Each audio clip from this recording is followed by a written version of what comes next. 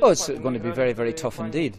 But I mean, if a couple of weeks ago, before we played Germany at home and Poland away, I suppose if you'd asked me, would be in this position to be in the draw, I probably would have taken that. So we're here. We were going to get somebody.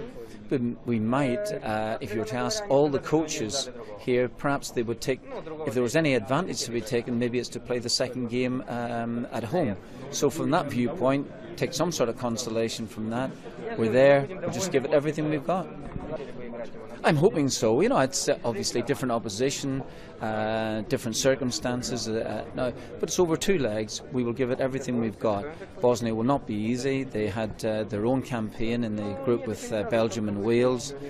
They had a brilliant win against Cyprus away from home to get their position there.